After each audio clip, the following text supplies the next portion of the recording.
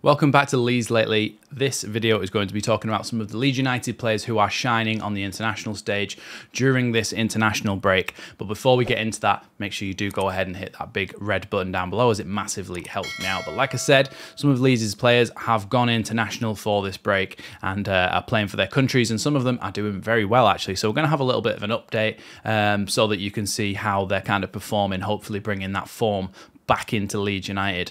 So the first guy we're going to be talking about is Maximilian Verba, of course, playing for Austria against Slovenia in their 1-1 draw yesterday.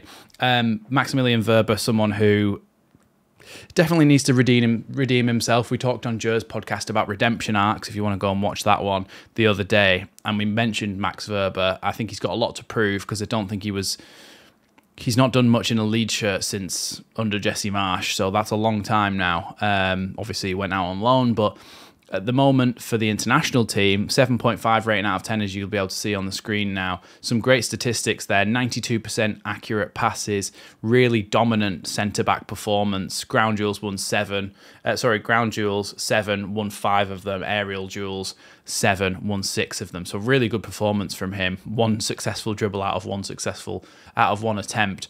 And he was only dribbled past once, so he had a really, really good game in that game, and hopefully his form kind of continues back into the Leeds fold, because at the moment you can't see him really getting a game over Pascal Struijk, but if he pushes him for his place, hopefully it should raise both of their games. Now, the next one that we're going to be talking about is the Wales game. Now, Wales played against Turkey and drew 0-0, as you can see there. On the subs bench for Wales was, of course, a few familiar faces, namely Carl Darlow, who has finally decided that he wants to play for Wales after being called up by Craig Bellamy. Obviously didn't get on the pitch in this game, and neither did Charlie Crew, but it's great for Charlie Crew that he got his first international call-up. When we actually look at the starting 11, we've got a few more familiar faces, including Ethan Ampadu and Joe Rodon as well. Of course, Connor Roberts, who was with us last season. But when we actually look at the statistics for these players, Joe Rodon here had a really good game, 7.3 out of 10. Similar game, really, to what Maximilian Verba had. He had 88 out of 94 successful passes, 94% pass accuracy. He's struggled a little bit of late, Joe Rodon. He struggled a little bit of late in a Leeds shirt, so hopefully this is kind of the little beginning of his comeback to form, because I think he had a really good game against Turkey. And then, of course, you've got Ethan Ampadu as well, who had a decent game, but you always say Ethan Ampadu's a 7 out of 10 at least.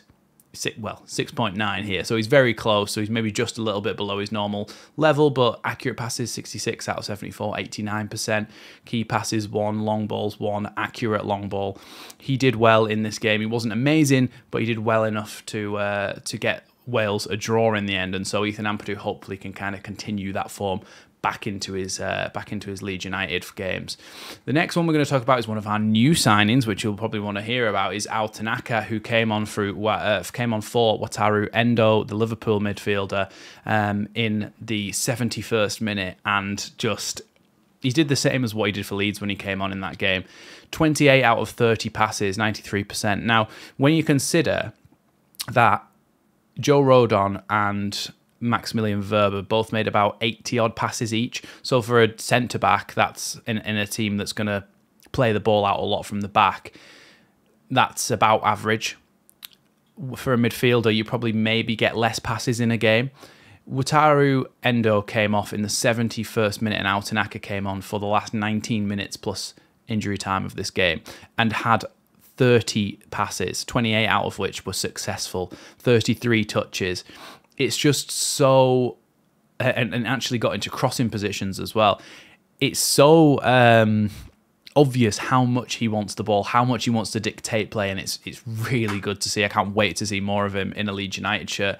Here's a little bit more. We've got him highlighted here, the number 17 there, Al Tanaka. That is his average position. So you can see at the very top of your picture there, just under the goalkeeper, there was moments where he did come and pick the ball back up off the goalkeeper, but actually a lot of the time, he was getting forward into the final third and supplying his teammates with extra support. Now, obviously, Japan, you can see at the top, Japan won 7-0 against China, which I think is crazy, by the way, how much of a small country Japan is compared to how big China is. And China just do not seem to be able to produce any decent football talent.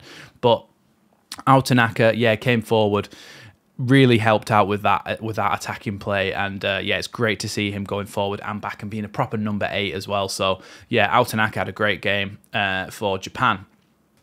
Next thing I'm going to talk about is Mateo Joseph. Now, Mateo Joseph played for the Spanish under-21s versus Scotland in their 2-1 win over the Scots. He came on in the 66th minute for Samuel, and now I'm going to butcher this, Omorodion. I think I got that all right. And he scored.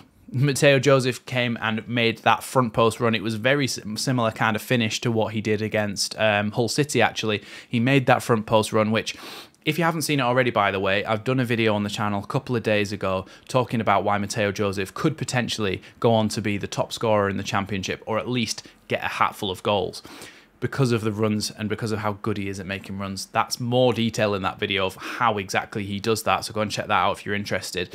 But again, he made a run across the front post, got in front of the defenders, put the ball in the back of the net, and won the game for Spain. So Mateo Joseph, again, doing really well for the Spanish under-21s. I would imagine it's not too long before he's a starting player for the Spanish under-21s, and then after that maybe in the Spanish first team, which is a real shame because he could have played for England and did in the youth system.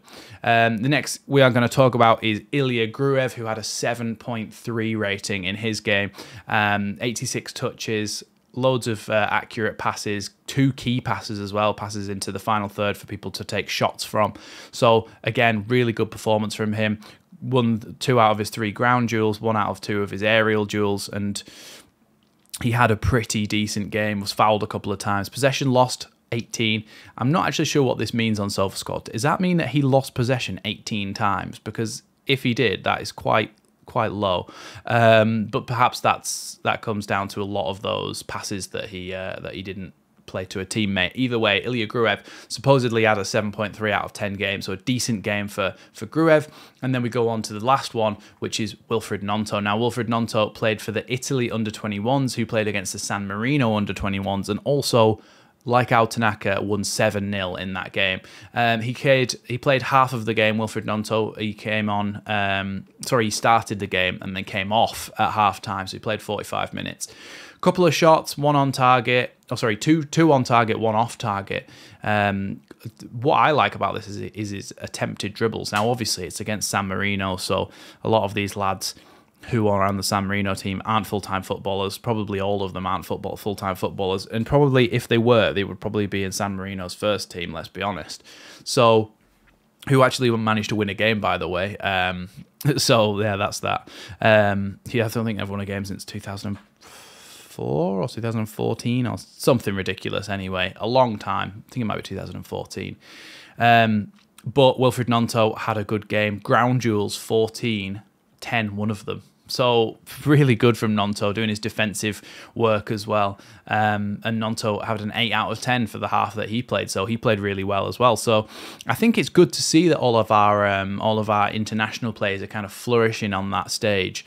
It's good to see that we're not sending all of our players out on international duty, and we've got a few that are kept back. I don't know why I'm so pale in this video. I think it's just the way that the sunlight's coming through my window or something. I don't know, but either way, I'm not that pale. Anyway, yeah, it's good to see that there's a lot of players who are still back at Leeds United doing the training and stuff, and some of the new players as well, like Ramazani and co, will be learning the Daniel Farke system in that time. The only one that's a bit concerned is Tanaka, that is obviously he doesn't know the system and he is out on international duty, so he might need a little bit more time to get used to things. But when you actually look at his performance, even in the tiny amount of time he got against Hull City, I think he'll be fine because he was absolutely great, and it looks like he's continued that form onto the international stage as well. So yeah, this is kind of just a little bit of a roundup and an international break roundup, so that everyone can have a little idea of how well our players are doing out on the international break. So thanks for watching Leeds Lately, and I'll see you in the next one.